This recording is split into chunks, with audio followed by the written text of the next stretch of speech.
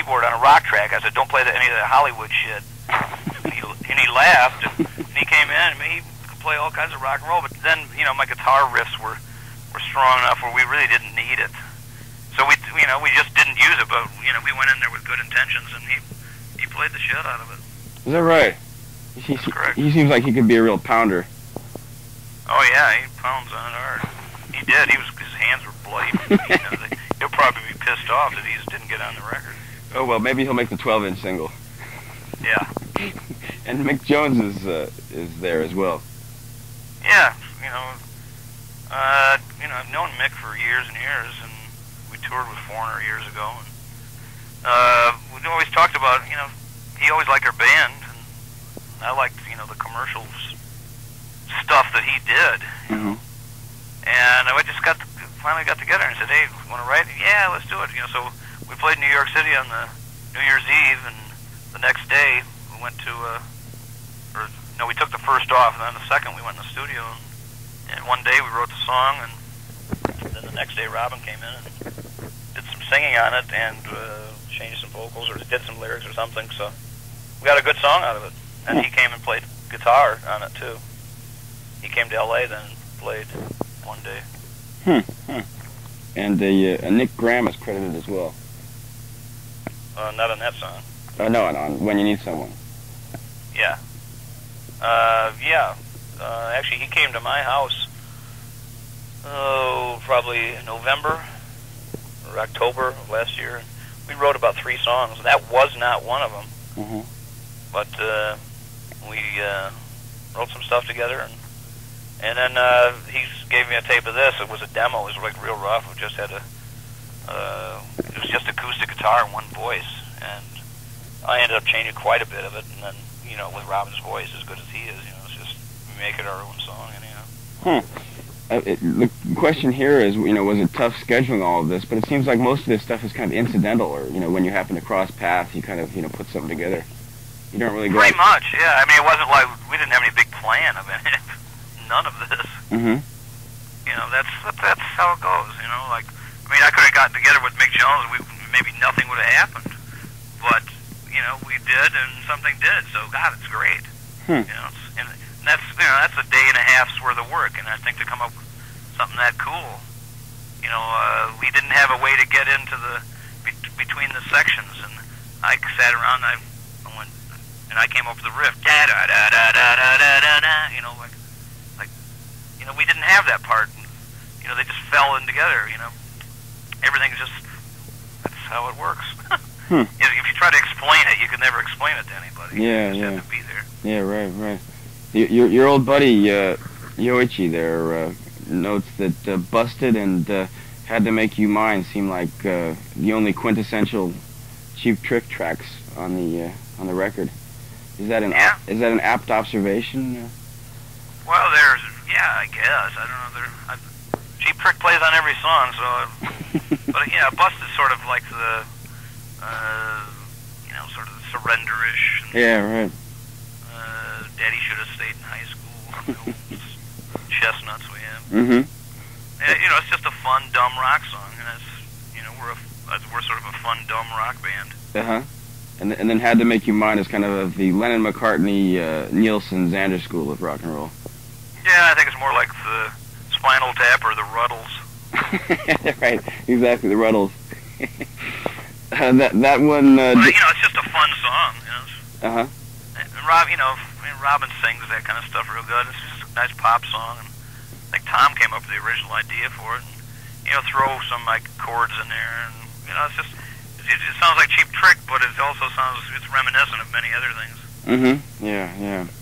There's a question here on the many bands who have made sort of stunning comebacks, like, you know, the Hearts and the Aerosmiths, and Alice Cooper has done pretty well also. Do you think you share anything in common with these guys in terms of renewed success? Well, we're still doing it. You know, I don't know. I'm sure they don't call us and check on things, but you know, we personally know every one of those people, and we're just like some of the, you know, I guess, you know, we had good bands a while back, a long time ago, and this is what we do best. I mean, Cheap Trick, we didn't try to jump on some bandwagon, jump into dance music, or we learn how to dance real good, like Janet Jackson or MC Hammer or something like that. We do what we do, and we do that, and we try to do a good job of it, and I think we try to make good quality albums. We don't just have one single and then the rest is just a bunch of junk. Mm-hmm.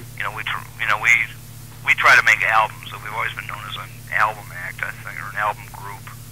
You can listen to one song and it'll be a pop ballad, or the next one will be a pop song, the next one will be sort of a heavy thing, and this one has real serious lyrics, and this one has real goofy things. We entertain ourselves, and hopefully, people get a record. They get to hear all kinds of different stuff. And I think we do that. I think we just try to make good songs. Because song is more important, and Aerosmith could be around, but if they didn't have some good songs, then their coming back to being in power again wouldn't mean anything. Mm-hmm. If they were just doing the oldies, but they're coming up, new album, Love in an Elevator, cool, Yeah. It's like, you got that old, it's got that, it's such a cool song, but at the same time, it's a silly, goofy song. Mm-hmm. But so we're in rock bands, and rock bands are not supposed to be. We're not brain surgeons, but I think we're psychiatrists for sad and tired brains. Well, also maybe for some happy and energetic brains as well. Well, yeah, bring us your sick and hurt and homeless. Make them listen to our records, and they'll feel better. The other guys have been accused of kind of plugging into the high-powered producers, high-powered songwriters, in the same way as, say, Bon Jovi, whereas you guys seem to sort of stick to your basics. Yeah, we sure do. Yeah. Actually, a couple of those guys have sort of attributed their renewed success to disassociation with drug addiction. That helped. Yeah, that was. I knew him with drugs, and I knew him without, and basically, I'm happy for them, and anything they want to do. They just abused themselves so bad that they had to do it. But they were good. They were good when they were out of it, and they're good when they're not. Yeah. Because it's what's inside your heart and in your fingers and in your head more than because basically they had it in them. Yeah. At all times. Well, I guess that question is here because we would never expect you guys of doing anything more serious than a couple of aspirin in the morning there after a hangover maybe or something. Oh, well, there you go. So we just whatever we do, it's none of anybody's business really. But what we do is we do something different than most groups normally do because we do our show. And we're always completely straight. We never do anything. And then afterwards, hey, we're a rock band. We go out and have some fun. But I think most of the bands that have had all these problems, they'd wake up in the morning and start shooting up and smoking joints and drinking booze. The minute they get up, mm-hmm. Which you can't do that. I don't believe. If it's at the end of the night and it's fun. If you can control what you're up to. It's like, some people can't drink at all. And some people, hey, if at the end of our show, if we want to go out and go to a bar and stuff, so what? But, when you wake up in the morning and start it, and then, you're looking for trouble, real trouble that way. You put your drugs and your booze ahead of your career. Instead of putting your drugs and booze aligning it with your career. You guys are probably one of the few bands from the Midwest who have stuck for so long. I really can't think of any others who have sort of enjoyed the international success that you have. We're still working at it and still enjoying what we do. The point I was getting at is that maybe it's a sort of more sort of strict Midwestern upbringing. Well, we have a work ethic, and we're not afraid to work. Yeah, exactly. And, that's it. When do you write your music? Do you just sit around and do Whenever I have a chance. Do you Whenever I have a chance. I usually carry a notebook.